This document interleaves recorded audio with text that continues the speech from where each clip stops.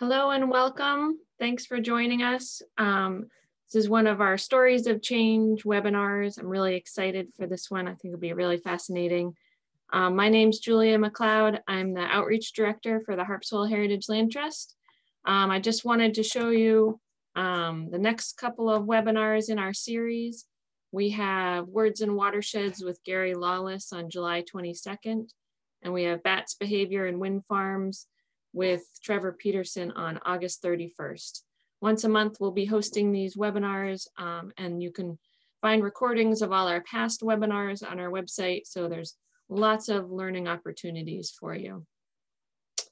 So just a little bit about this webinar. I'm going to ask some questions at the end. So you're welcome to put questions into the chat at any time, and then we'll take them up at the end. And without further ado, I'll just pass it over to John Allen. Thanks for being with us. Thanks, Julia. I am going to rely on Julia, as she said, to interrupt if there are any issues or any problems with the screen sharing and things like that. So hopefully we can make this work. I'm going to throw my slides up here. Start this. So I'll just say a couple things really quickly about myself. So I am currently an associate professor of biology at the William and Mary in Williamsburg, Virginia. I also co-direct our undergraduate program in marine science. And if you want to follow along with any of the adventures that I'm going to talk about today, you can do that on Twitter. On the lower left, I've got our Twitter handle, which is AllenLabWM for William and Mary. And then on the right, I've got our Instagram, which is Larvae Rock, not Lava Rock, but Larvae Rock. And that's our Instagram if you want to see pictures of students doing fun things in Harpswell and beyond. Before I was a professor at William and Mary, I taught for a year at Randolph-Macon College in Ashland, Virginia. And before that, I was at Bowdoin College for 3 years as a postdoc. And so I worked out of where I am right now, the Coastal Studies Center, which is now the Schiller Coastal Studies Center. And before that, I was a PhD student at the University of North Carolina at Chapel Hill. And before that, I was a college student at Bates College in Lewiston. And so that's really my first experience with working in Harpswell was as a college student, as an undergraduate coming down to Giant Steps to see sort of some of the iconic rocky coast in Maine. So that's just a little bit about where I've sort of come from. For the last 15 years on and off, we've been working in Harpswell on Bailey Island, Orr's Island, and the surrounding areas. And I'm going to talk today about connections between the work that we've done here in Harpswell and work that I've been doing in Australia on the Great Barrier Reef. And that's what this beautiful picture is on the screen. This is a picture I took a couple field seasons ago on the outer part of the Barrier Reef in Australia, just to show that it's not all dead. As you may have heard, there are parts of it that are very much thriving and alive, and we're hoping to conserve those parts and keep them around for my kids and your kids and their children as well. And so the link between Harpswell and the Great Barrier Reef may not be obvious, but the way I'm going to link them today is through these animals called starfish or sea stars, and really use those sea stars as a paradigm for understanding how animals respond to a changing world and the environment. So here's the plan for today. I'm going to start talking about the basics of research in my lab and how undergraduates drive the success of the research that I do. I'm going to give you an example of an applied problem, the decline of corals on the Great Barrier Reef, that requires a basic, in quotes, solution. I'm going to explain why that word's in quotes and tell you a little bit more about what basic science versus applied science means and why basic science is so important. I'm also going to, in that, talk about this really critical role that the research we do here in Harpswell plays in informing that research that we do in other places, like in Washington State, in Virginia, and the Great Barrier Reef in Australia, and give some examples about how poorly we really understand the biology of the animals with whom we share the Maine coast, and what we don't know and why that filling in those knowledge gaps is so important. So, the way I think about work in my lab is that the research we do, certainly what drives me and what drives my students, is curiosity about the natural world. So whether that's the student on the left here wondering why this whelk is the size of her head, whether it's this student in the middle who's standing on a patch of sand dollars that are 4 or 5 thick, one on top of each other, and actually learning how to spawn sand dollars out in the field. So she's holding a little syringe, injecting salt into them to get them to spawn. This student in the middle who's holding a big 20-armed starfish in Washington State, a student who's holding a chitin that's the size of a small baby, and she's basically cradling it like a baby, which I love.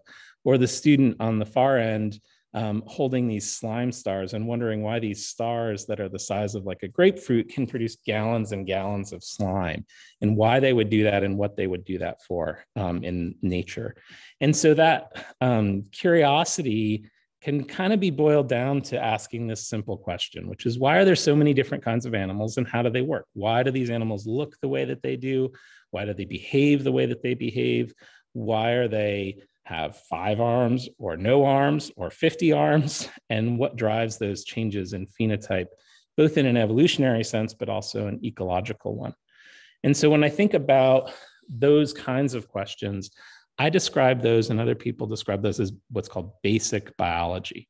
So this means in a science sense that you're discovering new knowledge and new information without really worrying about how it's going to be used. So what you're creating is really knowledge for knowledge's sake. And sometimes that's really critical, but it's not always clear when you're collecting those data what it will be used for. This is in contrast to applied science. So taking information that already exists and applying it to a particular solution for a problem that you're faced with. At William and Mary, we have a big graduate school of marine science that's a good example of this. They do a lot of work on things like how many crabs live in Chesapeake Bay, or how will oysters respond to a disease that's been introduced. There are problems that are discrete, that are presented by either aquaculture or commercial fishery activity that lead to solutions that are generated through science.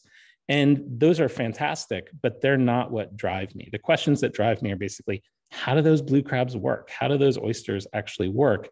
And not so much how many are there, or how could we get more, or how could we make them tastier? All important questions, but not what I'm interested in. But these basic questions and these applied questions obviously overlap with one another. They're not limited to just one or another. They're intercalated with each other. Nonetheless, whenever I have to submit a grant, the first thing I do before I write the proposal is I have to fill out this form and check a little box that says, am I doing basic research or applied research? I don't actually know what they do with this information. It's a little disturbing. But what's fascinating to me is that because these two types of research are so closely intertwined, we're all benefiting right now, at least those of us who've been vaccinated, and even those of us who aren't, from the application of basic research. So the research that went into developing the mRNA vaccines that many of us, including myself, have inside of us right now was driven by basic inquiry into how molecules work, the biochemistry, the molecular biology, and then it gets applied later on. So I'm going to tell you some basic science and how that gets applied to trying to conserve places that we cherish, like the Great Barrier Reef, but also more locally, how that could be applied in Harpswell. So here's the big framework for my lab. We work on marine invertebrate animals. So basically everything that lives in the ocean that doesn't have a backbone. We study in different projects their ecology, their evolution, or their development. And these 3 circles all obviously overlap with one another. So for example, when we're studying the larval ecology of an animal, we can't really study their larvae without understanding something about their development. When we're trying to understand the phenotypic plasticity of an organism, how an animal responds to environmental change, obviously that's going to be related to their ecology. And all transitions of genotype into new phenotypes occur through development. Development is what drives and modulates those changes. So all of these facets of our research are tied together pretty closely, and depending on the project, we lean more into one than another. one way I like to think about the connection of those three subfields of biology is by thinking about the life cycle of an invertebrate that lives in the ocean. So this is pretty much my favorite organism. It's one of my favorite slides. There's an animal called a brittle star, and some of you may know these. They kind of look like sea stars, but they have long, skinny arms that fall off all the time, which is why they're brittle stars. And they live on the bottom of the ocean. So this word benthic means that they're living on the bottom of the ocean. The adults release eggs and sperm into the water column. When those eggs and sperm meet, there's fertilization, and the fertilized egg eventually develops into a larva. That larva swims around, sometimes for just 15 minutes, sometimes for 15 days, sometimes for 5 to 10 years. So some larval stages actually persist longer than my undergraduates are in college. All right, so for some animals, this can be a really long time. But for many, it's on the order of a few days to maybe a few months. And then they return to the bottom of the ocean and settle as a juvenile. And one thing to notice about this brittle star is that when it's an adult, it has this 5-part symmetry. When it's a juvenile, it has this 5-part symmetry. That's characteristic of sea stars and urchins and sand dollars, all the things that we call echinoderms. But as a larva, it has bilateral symmetry. So you can bisect it down the middle and have 2 equal halves. So this transition or metamorphosis from larva to juvenile is sometimes thought of as being analogous to like a caterpillar turning into a butterfly or a tadpole turning into a frog. But in those cases, you have a change of habitat and a change of morphology. Here you have a change of body symmetry. So it's a massive transition in their life cycle. Nonetheless, what I really want you to take away is that all these organisms have very different phenotypes, very different appearances when they're eggs than when they're larvae, than when they're juveniles, than when they're adults. And the forces that shape those appearances are what we're interested in studying, and also understanding why they change so drastically from one stage of their life to another. So the story today is really about 2 animals. And in this case, it's 2 groups of starfish. So locally in Harpswell, it's about Asterias. There are actually 2 species of Asterias in Harpswell, a northern species and a southern species. The northern species is Asterias rubens. The southern species is Asterias forbici. Forbici comes up from places like Virginia, so not unlike us in the summer. Rubens, the northern species, actually is native to Europe, and in interglacial periods, like we're in now, it comes across the Atlantic and down the eastern seaboard and the 2 species meet in Maine. And actually, that's sometimes beneficial and sometimes problematic for our research because those 2 species hybridize with one another. And so along the coast of Maine, if you pick up a sea star, it's probably a hybrid between the northern and the southern species. So this animal on the left is our local, I like to say Virginia sea star. You all might say your local Maine sea star, but this is the southern species, Asterias forbici. And on the right, this very different looking animal is also a sea star. It's called the crown of thorns sea star, abbreviated COTS. So when I'm saying COTS, I'm talking about this spiky looking guy. And both Asterias and COTS are what are called keystone species. One lives in the Gulf of Maine, one lives on the Great Barrier Reef, one's temperate, one's tropical, but they both play really similar roles, meaning that they have outsized influences on the ecology of the system. So the way that a habitat looks, the productivity, the biodiversity of that habitat is driven oftentimes in a top-down way by these animals and the way that they consume the dominant competitors in the environment. For something like an Asterias, it might be dominant bivalves like blue mussels or oysters. For something like a crown of thorns, it might be corals. The other thing that unites them, besides that keystone role in the ecosystem, is the way they look when they're babies. So this is a baby Asterias. This is a larval Asterias. And just like in the brittle star, it's got that bilateral symmetry. You can draw a line down from top to bottom and split it into 2 equal halves. Other than that, it doesn't really look much like a sea star. It's got these funky arms coming off, but it's got a mouth and an esophagus and a stomach. It's got a complete gut, and it floats around in the plankton, and it eats algae. And that's really important because they need a lot of food in order to grow and develop. And the amount of phytoplankton that's available for them to feed on determines their success. And that's true both of Asterias and of COTS. So I said that these COTS have something to do with the success or failure of the Great Barrier Reef. So I'll talk a little bit more about their connection to corals. And here's just a picture I took of a COTS in Australia. It's actually a group of several species, but the species I'm talking about is Acanthaster solaris. And COTS are really good at eating corals. And you can distinguish when they've been around eating corals, because in this picture on the left, you see this white patch. It looks like a bleached coral. All the other coral has color. It's sometimes purple, it's sometimes orange, it's sometimes green or brown. But the white patch is where a COTS has come along, crawled over top of the coral, stuck its stomach out through its mouth, which is on the underside of the animal, and dissolved the coral in place.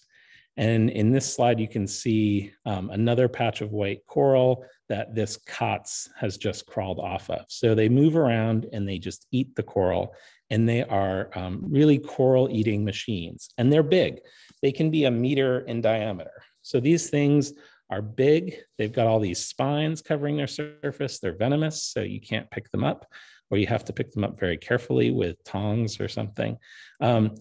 And outbreaks of these animals have been devastating coral reefs. And these coral reefs take a long time to grow. So they can take more than 100 years to grow to their full size. And the outbreaks of COTS have been occurring with increasing frequency.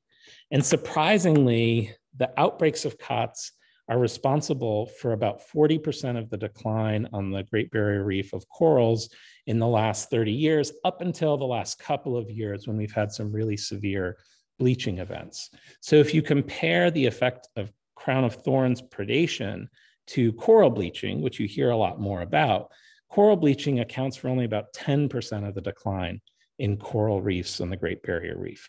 So that's not to say that's not important. It's tremendously important, and it's increasingly important in recent years. But understanding this top-down predation by starfish on corals is actually a huge local driver of the success or failure of coral reefs.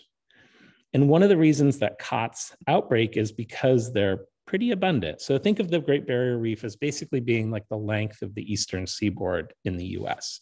It's a big place. There are about 10 million COTS adults living on there at any given time.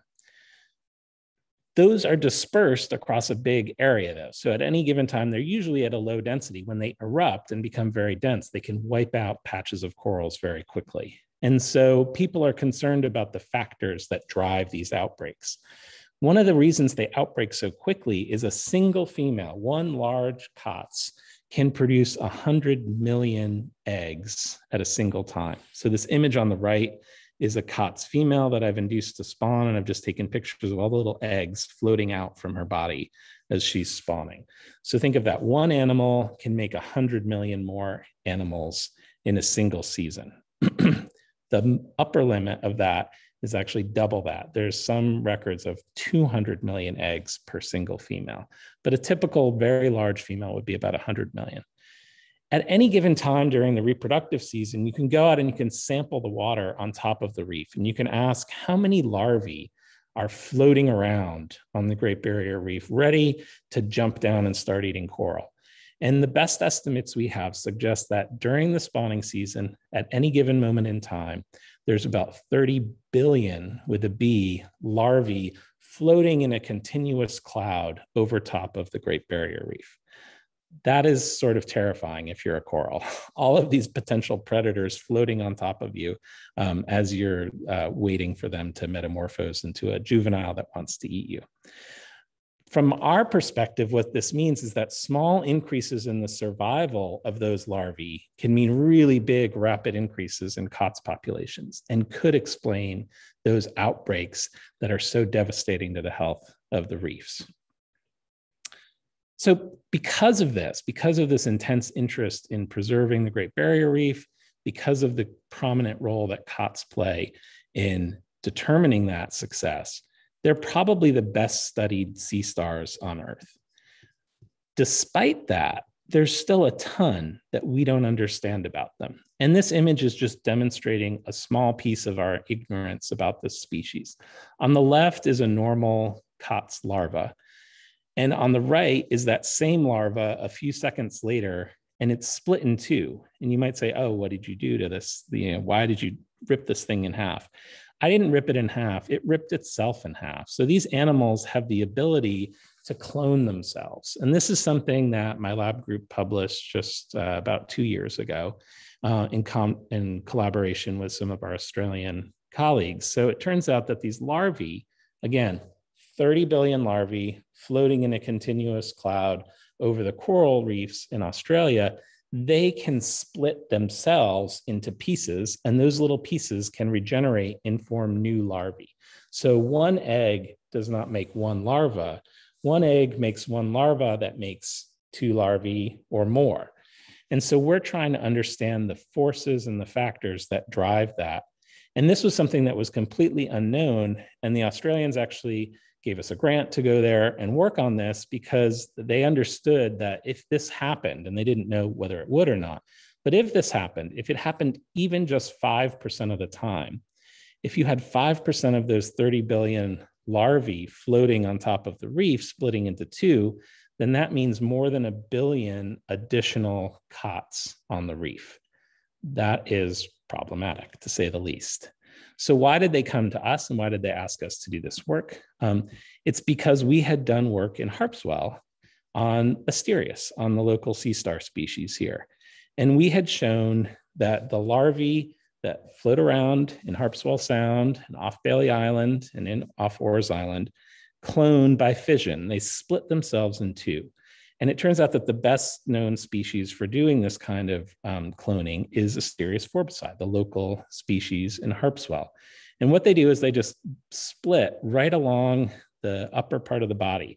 The mouth pops off and swims away, and the esophagus and the stomach swim away. So you get what we call euphemistically head clones and body clones. And this is what it looks like in Asterias. Here's the head, there's a mouth, here's the body, there's an esophagus, there's a stomach, but there's no mouth. And so an undergraduate of mine, Holly Blackburn, who graduated in 2013, did a MD at UVA, is doing a PhD at Yale studying cancer biology. For her undergraduate work, so before she went off to do those wonderful things, was studying the reproduction of these little clones. So here's a little piece of a head. It's just a mouth. It's just a floating mouth. It's microscopic. That floating mouth over the course of a few days begins to build a new esophagus. It begins to build a new stomach. And once it's built a new stomach and a new esophagus, we can start giving it food. And if we give it phytoplankton food, then it very rapidly grows in size and becomes a fully functional larva that can reach metamorphosis and can become a new sea star. So this was really surprising to us, and hopefully it's a little surprising to you. But that simple behavior, splitting yourself in half, the top part and the bottom part being functional animals that can go on and become functional adults, is something that can really dramatically drive up the population of any given species. So we took this information to Australia. We worked on these cots, as I said. Emily Richardson, who's pictured here, is a master's student who helped me with this work. And we found that one of the main drivers of cloning, that what causes cloning to happen, is increases in algal food. So increases in the amount of phytoplankton that these animals have to eat. The more food you give them, the more likely they are to clone. We messed around with things like larval density too, and this is the only data slide I think in the whole talk, so bear with me. On the dark gray bars is high food treatments. And if you compare the dark gray bars to the light gray bars, which are the low food treatments, you can see that at a density of 3 larvae per mil, it's a little more than double the amount of cloning per capita. When you increase the density, you get that same effect. The dark gray bar is higher than the light gray bar. If you increase the density more, the dark gray bar is still higher than the light gray bar. Basically, the density of the larvae didn't matter, but the amount of food we gave them mattered tremendously. And so what we took from that was that phytoplankton abundance roughly doubles the frequency of cloning in these animals. And why is that important? That's important because there's a story that's true basically all over the world, which is as you have increasing coastal development, you tend to have increasing coastal agriculture. This is true in Chesapeake Bay in Virginia. It's true in the Great Barrier Reef. It's true generally globally. And as you have increasing agriculture in coastal areas, you have increasing runoff. In Australia, this comes in the form of runoff from sugarcane. And when I flew into Townsville and was driving from Townsville north to Lucinda, which is about an hour and a half drive, I asked the person who was driving me what we were going to see along the way. I thought this would be a great chance to see a part of Australia I'd never been to before. And he said, all we're going to see is sugarcane. And he was right. That was all we saw, except for these big empty parking lots. And in those big empty parking lots along the road, what was in them was empty bags of fertilizer. So there's tremendous quantities of fertilizer that get dumped onto these sugarcane fields to produce the sugar that largely goes to Asia. And that sugar gets shipped out on these long trains. There's a train that goes from the coast out into the open water and gets picked up on a shipping container. And they just ship tons and tons and tons of sugar out. And that's great. I like sugar. But what it means is that you have this tremendous influx of nutrients onto the relatively nutrient poor waters of the Great Barrier Reef. That leads to phytoplankton blooms, and that's good for larvae and bad for corals. So our data support this bottom-up explanation for crown of thorns outbreaks, which is called the nutrient runoff hypothesis. And it basically goes like this. You have expanding coastal agriculture that leads to an increase in fertilizer use. That increased fertilizer use by default leads to increased runoff of fertilizer onto the reef. That causes an increase in phytoplankton blooms.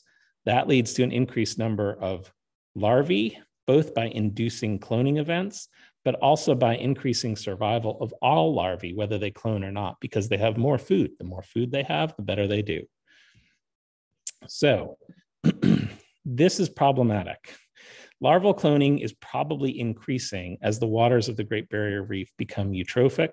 And even if that doesn't happen, though, larval cloning is something that seems to be an inherent trait of the cod. So even under the low food conditions, we always saw some cloning. So this is something that happens regardless of what is happening out of the environment. You can't really stop it, but you can greatly reduce it by adjusting the amount of phytoplankton that they have available to them.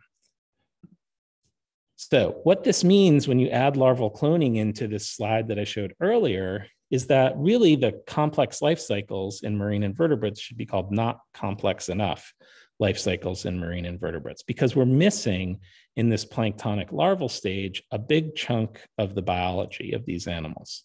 And this, in this case, what I'm talking about is larval cloning. So I want to bring this back from Australia to Harpswell, and I want you to think about another local echinoderm species in Harpswell. These are different pictures of my favorite animal, again, these brittle stars. These are taken over at Basin Point. So this is a nice local snapshot of the subtitle here in Harpswell. And if you think about how these animals function, because there are few people other than the poor students who have to work with me in my lab who really care a lot about brittle stars. And I think they only care because I'm forced them to. But people generally don't care that much about brittle stars. So if you're going to justify working on them, it's really a basic question. How do these animals work? And interestingly, just like the sea stars, the life cycles of brittle stars are much more complex than we give them credit for. So these are some pictures I took at the Coastal Studies Center here of larval brittle stars. So up at the top is a nice, beautiful, bilaterally symmetrical, again, larval brittle star. It's got all these long arms that it uses to feed. It's got a belly full of algae. That's this orange gut here in the middle of the animal. And it's got these long red arms. And those long red arms are the most important parts of this to remember.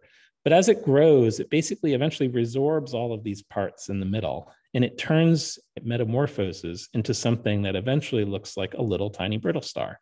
So what happens at settlement is this long pair of arms pop off and swim away, and the little juvenile crawls off onto the bottom. And that long pair of red, colorful arms floats up into the plankton and begins to make a new larva. So they clone themselves. They make a new individual from a single egg. And this process can be repeated again and again and again. And in fact, we don't know for Asterias, for the brittle stars, for the crown of thorns, this may go on forever. So one of our grant titles from a few years ago was whether these are essentially eternal larvae. Could these larvae just keep cloning themselves forever?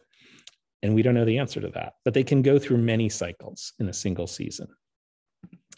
And I'm going to show you this life cycle more clearly, but I have to give credit to another student in my lab for making it clear, because she's a fantastic artist. Her name's Anna Melhorn. And so all of the nice drawings of brittle stars and their life cycles that I'm going to show you are her creation in collaboration with me, but she did all the hard work. I just told her what I wanted to look like in scribbles, and she made it look pretty.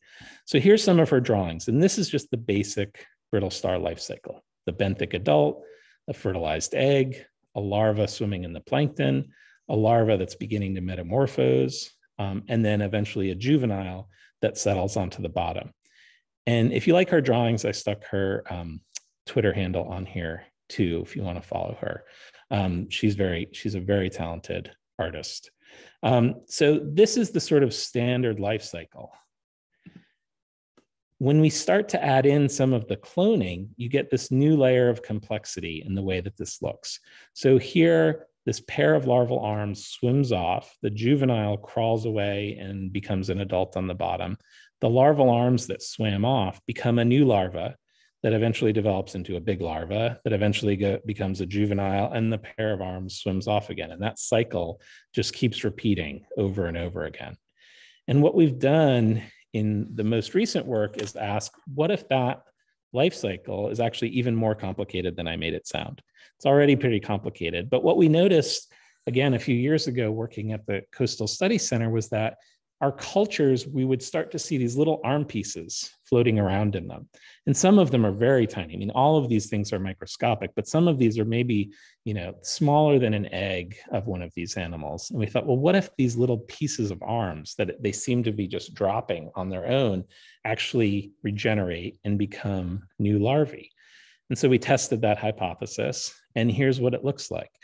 These are actually images I took in Washington State last summer. The species in Harpswell is circumpolar, so it actually moved from the Pacific across the Arctic and then down into the Gulf of Maine. So there's a population in Maine, there's populations in Washington, they're the same species.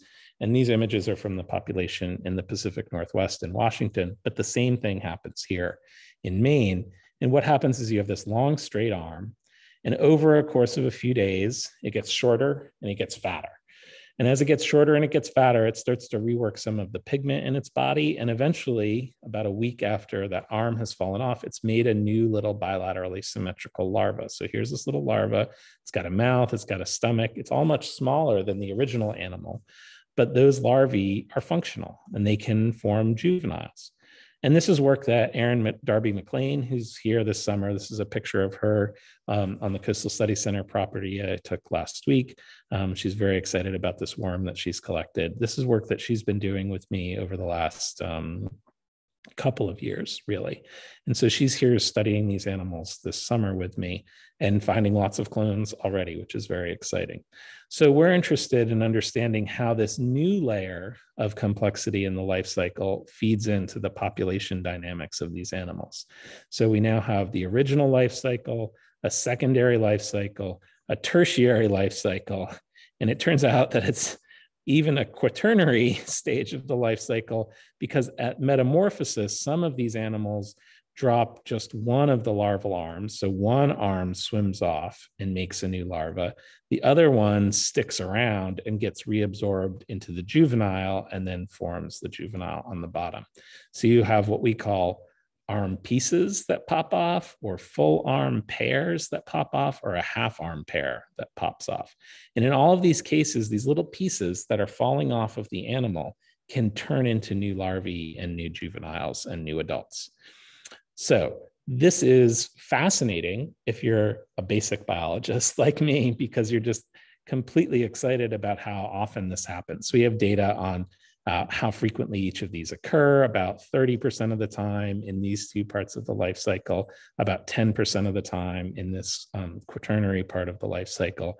And then we can do things like calculate, okay, how many extra larvae would there be if you had on average 10% cloning or 20% cloning?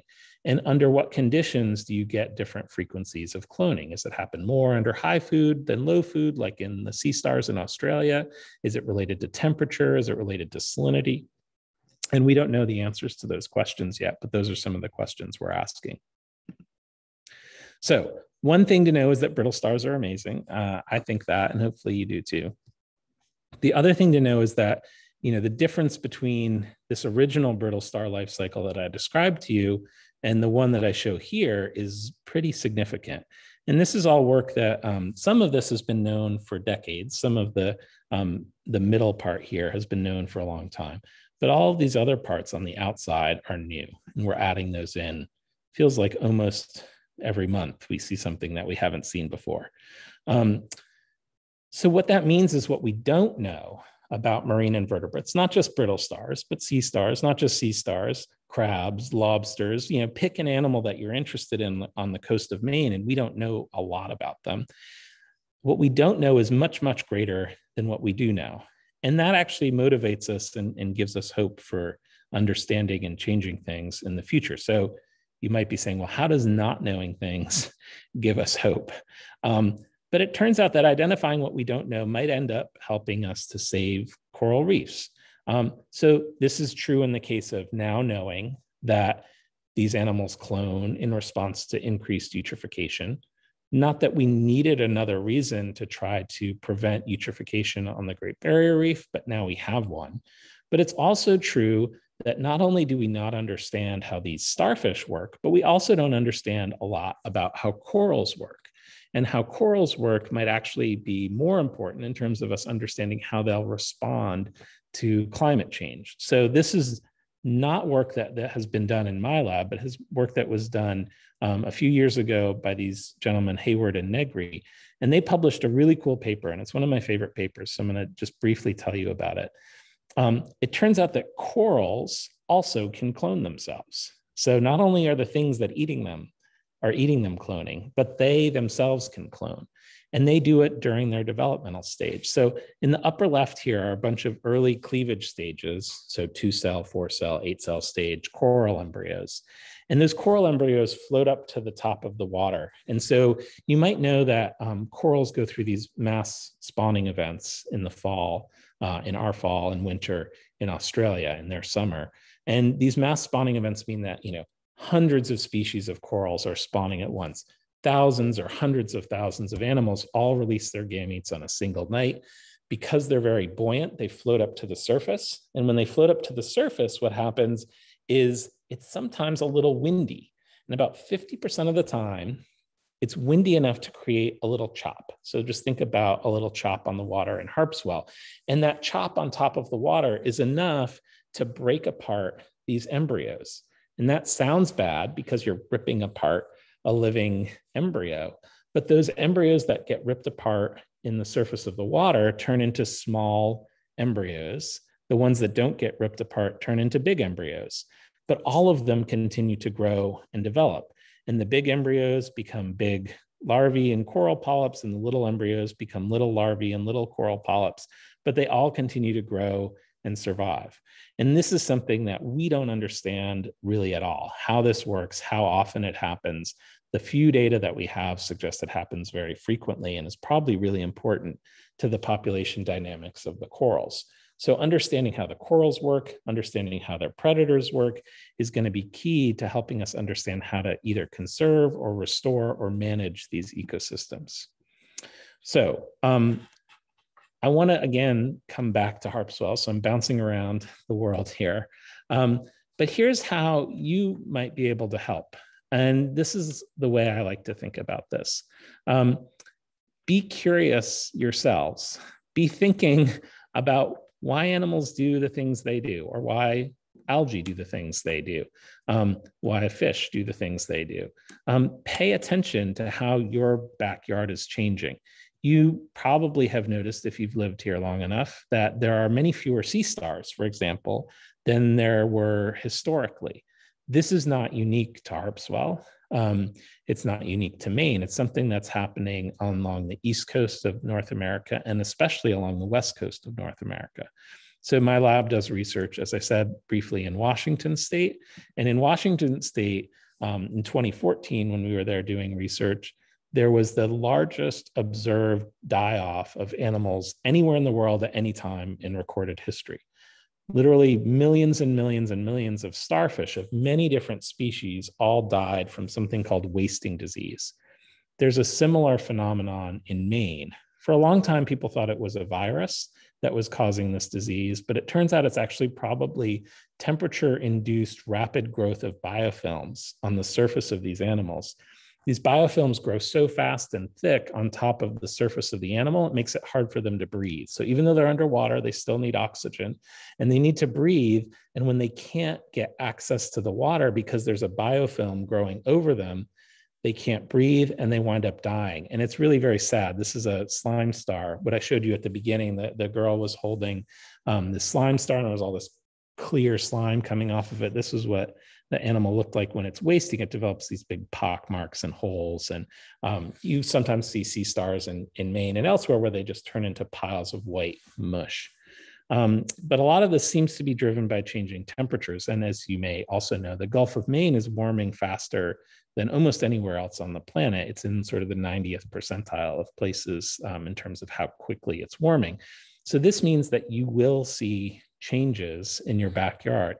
But it's not just about paying attention to those changes and noting them. It's also about thinking about how you might help people like us, scientists doing work there. These are two of my students working out at Basin Point, looking for, in this case, mud snails and sea urchins. But maintaining and allowing access to field sites is really critical to the science that we do. And it's not just our group, it's people all over the world who come to Harpswell or come to Maine to do research. And so one way to do that, I'll put in a plug for the Land Trust, is to support the Harpswell Heritage Land Trust, because having access to just go out and count what's there and how that's changed over time, and to create hypotheses that we can come back into the lab and test about how that's changed over time is really critical to the work that we do. So I've got a couple more things to say, but I'm just going to pause and just acknowledge a bunch of people and funding agencies. So a lot of the work that I talked about was funded by US and Australian government agencies. So in the US, things like the National Science Foundation, the Virginia Space Grant Consortium, which is a part of NASA. In Australia, the Australian Museum provided funding for us to go to Lizard Island and Orpheus Island to do work on the cots. We've worked in Washington at Friday Harbor Labs and here in Maine at the Bowdoin Schiller Coastal Studies Center. So we've been really generous benefactors, which has made this work possible. I've had amazing students who've worked with me. I've mentioned some of the students who are up on this top row already. Anna was the one who did the drawings. Matthew and Amanda were here a few summers ago. Emily and Danny were here a couple summers ago, and Danny, Brianna, and Amanda did a lot of work in Washington with me on cloning. The group this summer is actually pictured on the left. So we've got a group not only from William and Mary, but a colleague of mine from Holy Cross and 3 of his students. And they're actually in the other room in the Coastal Studies Center here where I am. And hopefully they're still awake. And they're all fantastic. So there's 6 students here with us this summer doing research. And then I put this picture of Karina, who's a former student, up last because I wanted to just tell you that there's a lot of stories that I could tell you about life in Harpswell in the intertitle and the subtitle, and I don't have time to tell you all of them. But I just want to give you a glimpse into like a totally different story, which is just that marine life in Harpswell is strange. And this is the underside of a little juvenile sea star. And I'm just going to play this movie just to give you a sense of it. So there's a sea star here, and it's sticking out its stomach, and that stomach is wrapped around another sea star. So in the middle here, you have, as it's crawling around, a little sea star. And what's happening is that the big sea star is cannibalizing the little sea star. And if we fast forward ahead, you can see that the little sea star is getting totally surrounded by the stomach. So the big sea star is sticking its stomach out and it's dissolving its species mate. In fact, in this case, it's sibling. And over time, that little sea star disappears and gets completely consumed by its big brother or big sister in this case. And then once it's totally eaten, that big sea star just bolts and runs away. And it's like, I didn't do it. So it turns out that that notion that newly settled starfish can cannibalize one another, even in the presence of alternative food sources, was not something that we knew previously. And all that's left behind when they do that are little skeletal elements. So basically, the sea star just leaves behind a few little bits of skeleton. And it turns out that's really critical, probably, to understanding the biology of these species. If cannibalism is important in these juvenile elements and the juvenile life stage, that's a whole new area of inquiry. And we're just scratching the surface of that. This is work that we just published in April. And part of the reason I mentioned it is you might have seen this online. The biggest tabloid newspaper in the UK, the Daily Mail, did a story about it, and Karina and I were very amused by it. So not so cute after all. Baby sea stars eat each other, an unexpected case of underwater cannibalism. And I mention this only to say that you never know where Harpswell organisms are going to appear and where the influence of these animals is going to show up, whether that's helping us understand how the reef works in Australia or in a tabloid newspaper in the grocery store in the UK. And I'll just putting up this picture to show there are many, many stories like this about lots of different animals, sand dollars, lobsters, crabs, worms, snails, that I could tell over the years, but I don't want to keep you here all night. So there's lots of things that we've learned about the way that the world works by looking at and being curious about the animals that live here. I'm especially curious about how these two animals work, which are my two children who are laying on the beach in Washington State with giant starfishes on their faces. And they are my favorite field assistants, along with my wife. And I will stop there and hope that maybe there's a couple people left and that you have some questions, and Julia can direct me to them. So let me stop sharing my screen and see. All right, thank you so much. That was great. I'm a little envious of your students. I'm sure your enthusiasm and curiosity is catching for them. So that must be, I can imagine that being fun to work with you. They were up at 4:30 this morning, so I'm not sure they would agree with you right now. Well, that can be fun in its own way. So I welcome anyone to type in questions in the chat. And while that is happening, I have a question of my own. For those who know me, you know that I'm really passionate about working with slightly younger children. And I met John first through him welcoming my campers from Nature Day Camp into the Marine Lab at the Schiller Coastal Studies Center and showing them some things there. And that's always been a really popular part of camp when we've been able to do that.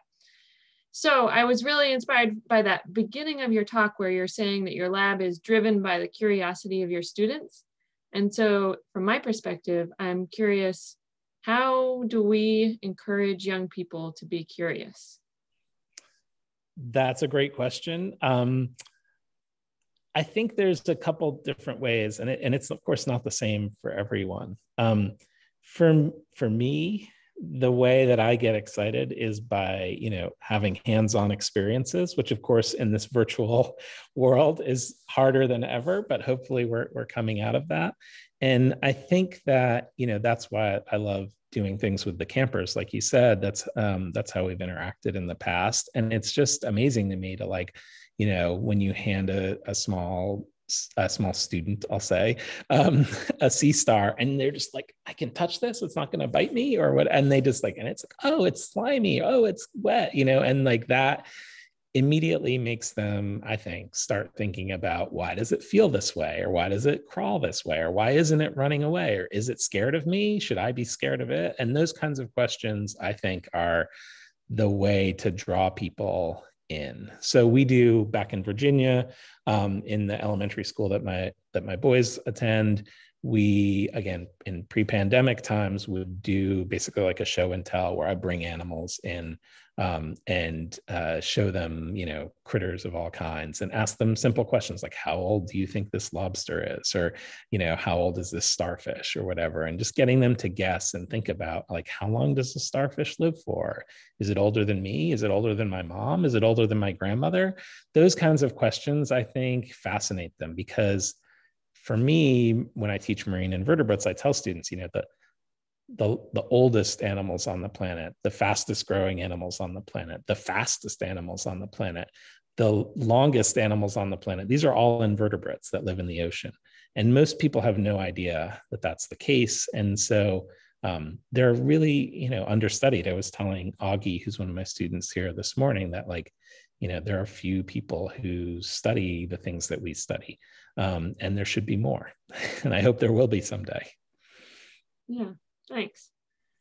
Okay, there's a couple of questions. I'll just read them out. One is, how does the new facility at ORS help you continue your work? Yeah, so the new facility, if you haven't seen it, if you haven't been to the Coastal Studies Center since it's been renovated, you may not recognize it. The Marine Lab is largely the same. So in terms of the wet lab facility, there's not been many changes. In terms of the dock facility, there's not been many changes. The room I'm sitting in and the room that the students are sitting in is all brand new. The biggest change is really being able to live out here. So we used to be able to have a few people live in the farmhouse and they would live on the property. In fact, my youngest son, when he was born, came back from the hospital to the farmhouse here at the Coastal Studies Center. And but having the ability to have, I have a collaborator, Justin McAllister from Holy Cross here. He's able to live here. His students are able to live here. My students are able to live here. That means when we have to get up at 4:30 in the morning, we can very sleepily trudge into the intertidal. If we have to stay late or check on an experiment at midnight or 2 in the morning, we don't necessarily want to have to do that, but sometimes that's what we have to do.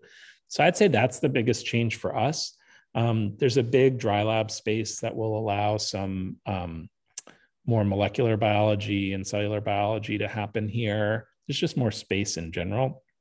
But for me, the biggest change is the living quarters here. Yeah, great. And then there was another question. I'll read it. These cloning organisms appear to be a rich source for stem cell investigations. Yeah. Yeah, that's an excellent point. So one of the nice things about the work that I do is that I have really excellent colleagues who think of questions like that and are, really what I would call hardcore developmental biologists who are interested in how cells are fated. So what causes a cell to become a mouth or part of a stomach or part of a skeleton? And how can an animal that has had those cells become fated and it's already become a part of a mouth, how can that grow into becoming a stomach lining? Or how can that grow into becoming a skeleton? And we don't know the answer, but we have a grant proposal in right now to look at that. And we have basically myself, who's sort of an ecologist, a colleague at Brown University named Gary Wessel, who's a developmental biologist, and a colleague at Pitt named Lance Davidson, who's a biomechanicist. And we're basically trying to attack this problem of cloning from the ecology side, the developmental side, and the biomechanical side all at the same time. And one of our main goals is understanding the cell fates that happens in those organisms. We can look as sort of rudimentary ecologists who use microscopes and see that there are these pigment cells that are moving around. And we can see there's a lot of regeneration and a lot of cell movement happening. But our colleagues at Brown can actually dissect that at a molecular level and say, what's the gene expression pattern that's changing here?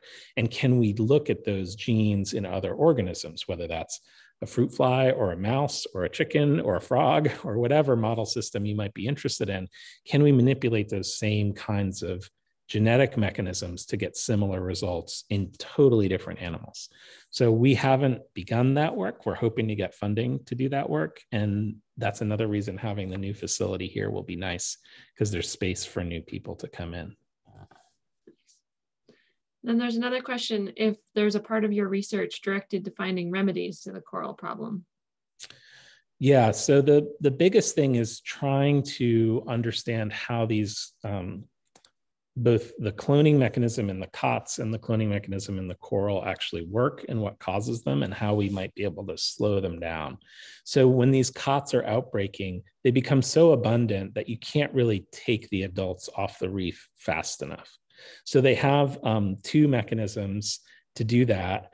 both of which are kind of amusing to think about. One is that they have dive boats that go out like on like a vacation. People go out and they collect and kill starfish. So imagine like diving on the Great Barrier Reef, and instead of just looking at the pretty animals, you're actually out there to harvest them. So the record in one weekend is 47,000 sea stars killed in one of these harvests. But that doesn't really make a dent when the population is, 10 million. The other thing that they do is they have little robots called cotspots, and they motor up and down the reef, and they look like little torpedoes, and they have a little photo array that allows them to identify crown of thorns starfish. And then they have a little arm that comes down and sticks a needle in the starfish and injects essentially a vinegar solution into the starfish to kill it. And I'm a little wary of that as someone who's like swimming and snorkeling on the reef. Like, I hope I don't look much like a starfish ever. And so the sort of top down, like removing the sea stars from the reef is challenging. And I don't know that that's ever going to be effective. But the bottom up, like, can we prevent, billions of larvae from being produced by ameliorating some of the runoff onto the reef? I think that's where our research can have an effect, is to say, look, because the Queensland farmers are very keen to ameliorate their effect on the reef. They understand the economic impact it has on them and their communities. And so they want to reduce runoff and things like that, but they need to know like what the effects are and have the government invest in them and subsidize them to make the investment in their runoff mitigation efforts. So that's really where our work comes in. Yeah, interesting. All right, last chance for a quick question. We have about 1 minute left. Or I'll give you a few seconds if anyone else wants to type something in. And I'll just say, if there's no other questions, I'll just say quickly that we'll be here at the Coastal Study Center all summer, at least until mid-August. And Julia had asked me earlier if I'd put my email address in the chat. So I don't know if people can see that, but I just typed it in. It's just, I think it went to all panelists. So if you change let me do it to attendees. All panelists and attendees. Let me type that in. So if folks have questions or want to reach out, when we're not on Zoom, I'm happy to answer your questions. And, I hope that I'll maybe see people in the intertidal or walking around the Coastal Studies Center in the summer. It'd be great to, be able to see people again. Yeah, great. Well, thanks so much for doing this. Appreciate it. Yeah, it was super fun. Thanks everyone for coming. Okay. Good night.